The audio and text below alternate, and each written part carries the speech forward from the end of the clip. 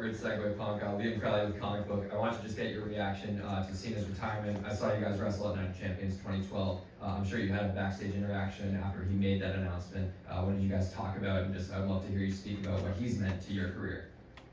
So I texted him right away, and I said, "Don't leave before you say hi to me." And he texted back, "Haha, have a good one tonight." And I immediately took that as he pissed off on leaving. So I know he's busy, he's filming Peacemaker, so I figured he was leaving right away. I was pleasantly surprised to run into him afterwards, and I told him,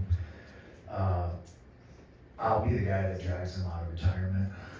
This retirement that he says he's going to adhere to, and this is it. And when the final one happens, that's going to be it. Like, yeah, 15 years I'll drag him out of retirement. But Cena, I think, to my career, means a lot. I don't think there's many people up in that rare air where if you talk about my career, I feel you have to talk about John. And it makes me feel proud that I think if you talk about John's career, I think you have to talk about me. You know, we're married in that respect. So proud of him. He gets to go out on his terms. I know that's important. I'm looking forward to what he does. And I told him that, you know, if it's going to be one more time, we got to do it at least one more time.